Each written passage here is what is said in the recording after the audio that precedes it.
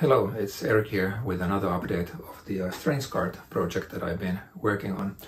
And I realized it's been actually already 6 months since the last update, so that's been a really long time, especially given that the video was the last time around very well received.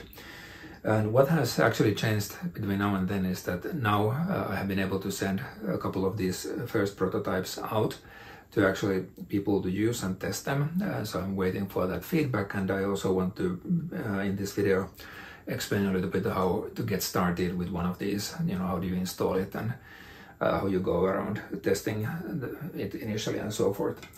And I also want to take an opportunity to explain the setup I have here. So I have the TI-99, there's the StrangeCart which is plugged in. There's a USB connection here going to my Mac, and there's a terminal program here which enables us to see what actually is being displayed there. And then I have an HDMI grabber which is connected to the TI-99. So the TI-99 in my case is having the F18A board there, which provides VGA output, and that output is then being converted to HDMI using an external converter, and then the result is being captured, and this way I should be able to capture both the TI's screen as well as the terminal program at the same time so that we can see what goes on there. One of the reasons why the StrangeCart video has been taking so long to create is that I've been working on some other stuff, and one of those things is an emulator for the TI-99 for this thing, which is a 32-bit. And now the emulator is launched. This is of course still work in progress, but the code is available in GitHub. And what we can do here is that we can, by pressing left and right, we can push 1 and 2. And that way we can launch applications. So here's TI Invaders running on this device, and yeah, so that's fully playable. So with this one I have a portable version of the TI-99, of course without the keyboard. Okay, but let's put this aside so that we can move on to the StrangeCart stuff. Okay, so using the TI's keyboard, I'm now going to Basic, and one of the new features is the SCD1 drive, so we can use a new command that I have been creating called dir. So this is listing the contents of the drive that is included in the StrangeCart now, and we can see some of the programs that I have been already saving here. But if we quickly create a new basic program, let's say 100, print hello world. So there we go, and we can then save it to the SCD1 drive. Hello, like that.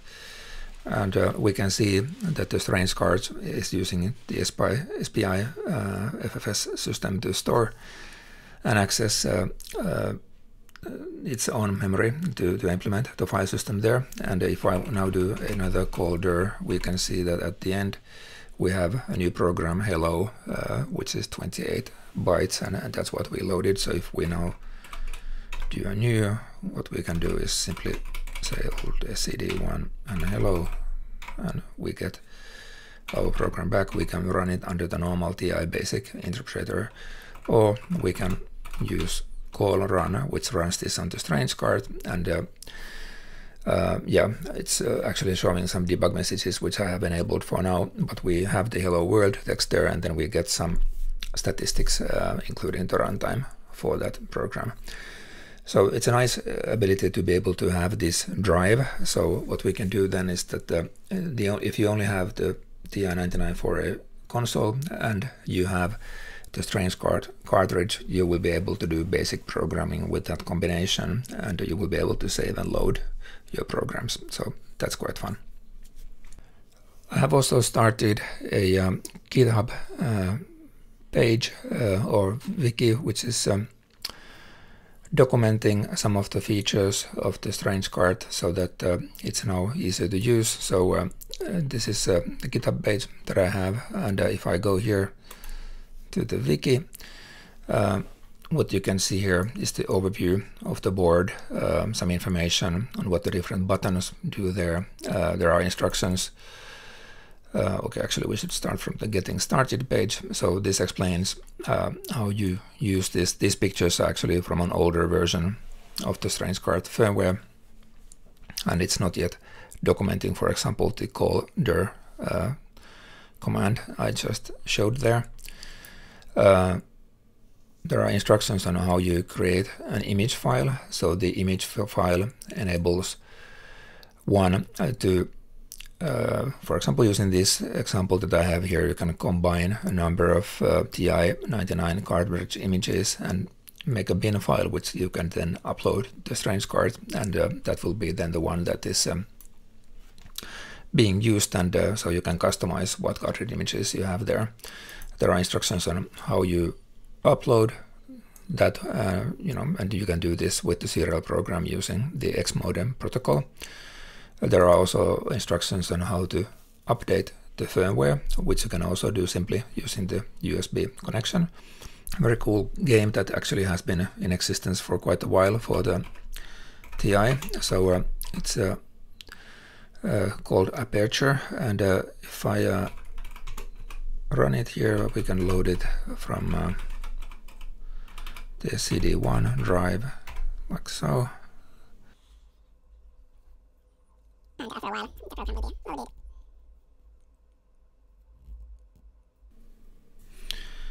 We can run it.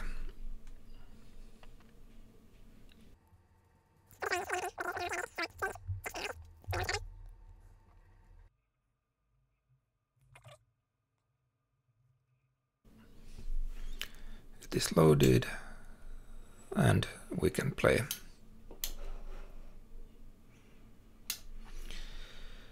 And I can also run this same program with the StrangeCart. As you can see, it sort of starts immediately. And if I push a key, we get this. And I have some kind of bug here. So as you can see, there's the empty cells are not really empty. The character definitions are somehow bogus. And if I try to move, my guy is just really moving super fast, so it's unplayable with the speed of the StrangeCart Basic. And in order to overcome this, what I have done is that I have a version where I have been inserting a call vsync. So the StrangeCart supports a new basic extension called vsync, which will wait for the frame sync of the display and then continue. And this actually, there are two implementations of this. So one for regular basic, which was the one I just used. So if I do it like that, this is coming from the TI Basic command line, and it's implemented by the 9900 CPU alone. But the sim command is also available on the side of the StrangeCart, and it's then asking the 9900 to look for the next vertical frame sync and then continuing the basic program execution. So that means that we can synchronize the basic programs that are running on the StrangeCart with the screen refreshes. Okay, loading again. The aperture came.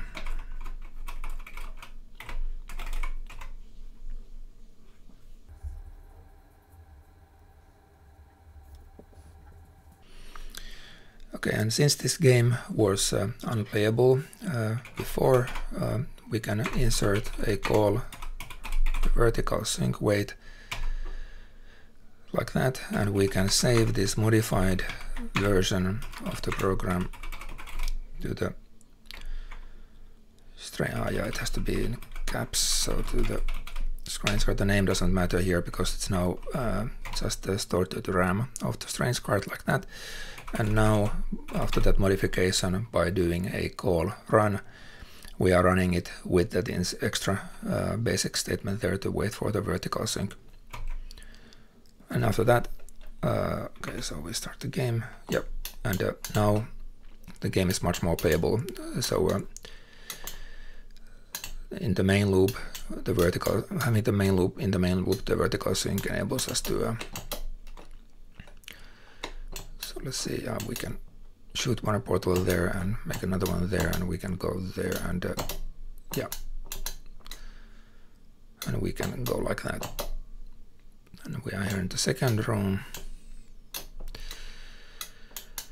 The one weakness that we have here is that I haven't modified the part of the code which actually is running when the guy is falling. So as you can see, the falling is pretty much instantaneous, and on some levels, for example on this level, you need to shoot a portal mid-flight, but that's hard to do when the guy is dropping so fast. So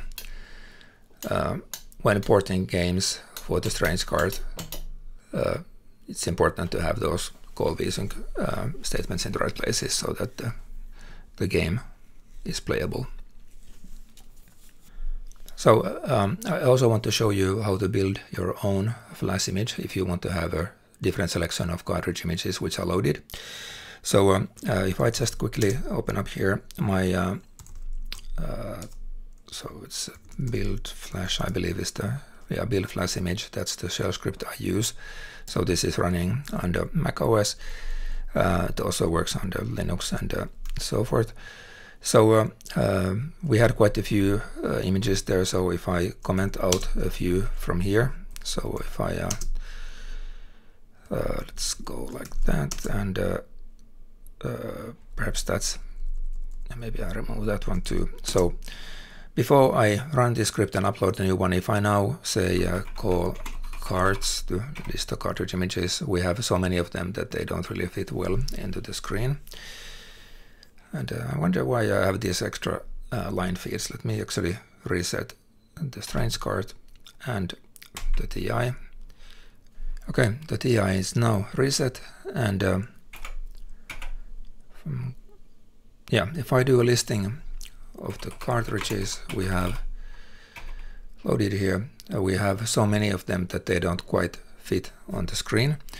So now with these edits that I made to my script, and the script is also there as part of documents, I can now exit, save, yeah, that's saved.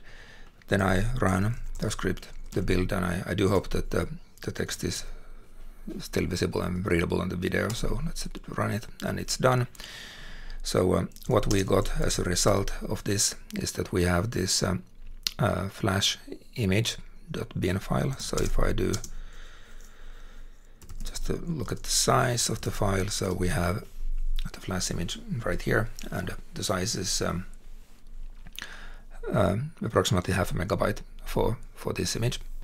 Okay, I will then open up a Finder window and bring it in here, and we can see here, this is just a Finder window. Here we have the flash image which I just created, and now what we can do here is that we can look into the help to see what command to use on this side to download a new image, and it happens to be here in the pretty much on the top. So we have the xdl command to download a new image through the serial flash chip on the cartridge.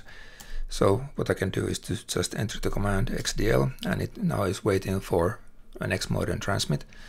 And the way I have been setting this up is that I can just drag and drop my flash image to the terminal emulator window, and it will send the 0.5 MB image like that, and it's now then done. So we are now good, and now what we should be able to do is to on the TI side do another listing of the cartridges which are loaded here, and what we can see is that we have far fewer images, and I also see that we have some kind of a problem with image number 11, so something to work on, but the listing definitely did change. So let's find out what actually happened with the image. I believe that the problem probably is that the image should be banded.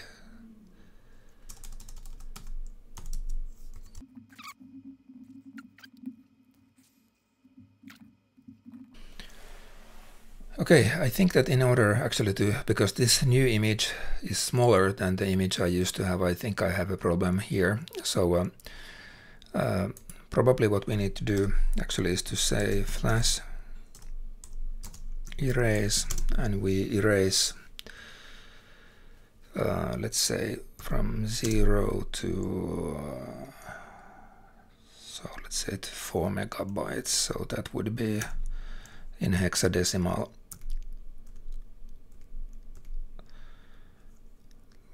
So this is, okay, I think we need one more. So how is this working? So that's 464K, 1 megabyte for, yeah, I think that should do it. So we erase 4 megabytes of flash from the address 0. And let's see if this is working. If this works, what should happen is that we have nothing actually in the external flash chip in terms of cartridge images. It takes a while.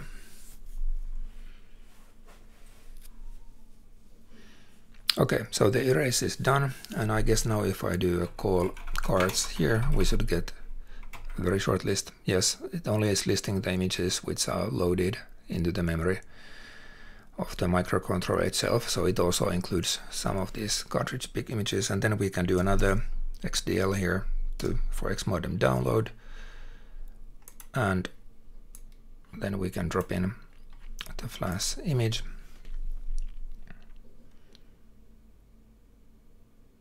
Okay, and that was done, and let's see what we get. So we do the call cards, yeah, and there you go. So we have the listing properly. So I still seem to have an issue when the new image file is shorter than the previous one. Anyway, I hope that you found this video interesting, and hopefully you get a little bit more idea on how the StrangeCart actually is working.